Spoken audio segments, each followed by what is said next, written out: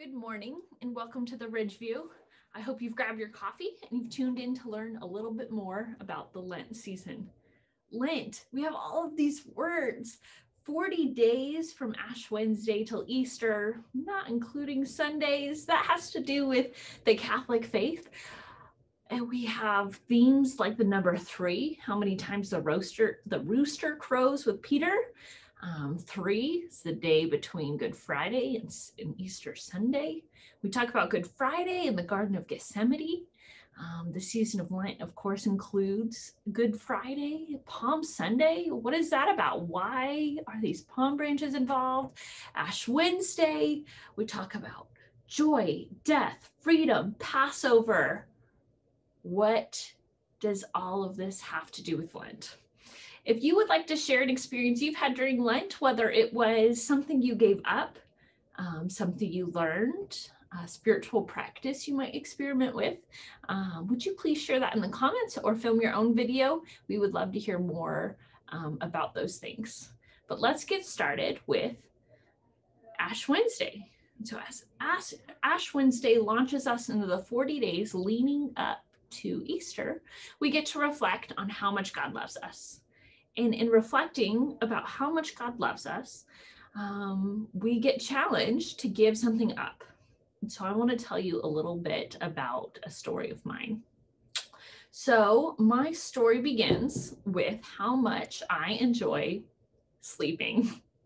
Sleeping is a hobby for me. You could say kayaking and hiking and boba tea, like bubble tea, which is a fun Asian tradition, but sleeping could definitely be included in there. Pottery, walking my dog Piper, all of these are hobbies.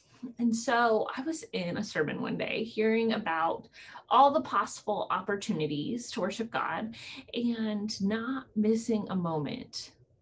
I also have the story of the widow's mite in my heart. And I thought to myself, what is the most valuable thing in my life?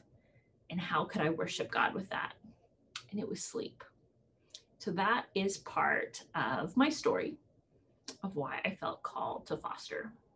That's the silly part. The most important part was I was raised in such a way that I was told that I was loved and that I was valuable, that I mattered, that I could dream big. And to think that not every child is told that, I knew that I could make a difference. And so I started to research about it. Well, let's back up. I avoided it. I avoided it for over 30 years between living in Houston, and the social life did not include bringing your children around. And then I moved to East Texas, and in East Texas, there were so few young adults that whether or not you had children didn't matter. You had to be friends with everybody who was close to your peer or demographic because they were your only choice. And so as we got started in my curiosity for the fostering world, I was actually really insecure. And so God nudged me a little bit more, I was a camp counselor with our youth, and they came to nickname me Mama Llama. And while I was there, a nurse volunteer was fostering her own infant, and several of the other counselors that were there were a part of her babysitting a respite team. So that influenced me. Then I came back, and one of the good friends of mine in the church was wearing a blue ribbon that said that April is Child Abuse Awareness Month. And he was actually the chair of our local child advocacy board, which include fostering. And then I can't remember the third one, but there was a third one, and God was nudging and nudging and nudging. And I broke down and I just said, God, I'm by myself. It's just me. I know I want to worship you in this way, but who will help me? And it became very clear that God was going to provide that in my life. I would love to share with you sometime how God then sequentially put multiple people in my life and how our relationships were enriched by the fostering program. Those relationships will be lifelong, but you certainly learned how to worship God with your sleep. I had no idea My fostering profile said I was willing to accept children between the age of 0 and 12, and I knew the need of my area was 8 and up, and so I had no idea that my first placement would be an infant. I was so fortunate to be surrounded by an incredible team. And so these 3 women who happened to be grandmas in the church came and they descended on my home. And they turned my house into baby ready. And within 2 hours, I had woken up on a Wednesday morning, not a single baby thing in my house. And here are these women who came in with cribs and high chairs and made a list of the things I would need and went and provided those. What a game changer. And it makes me think of all of the moms to be out there who don't have that, or it's their first child, or maybe they are single. And so as the evening wound down and they began to leave, I held one of their arms back.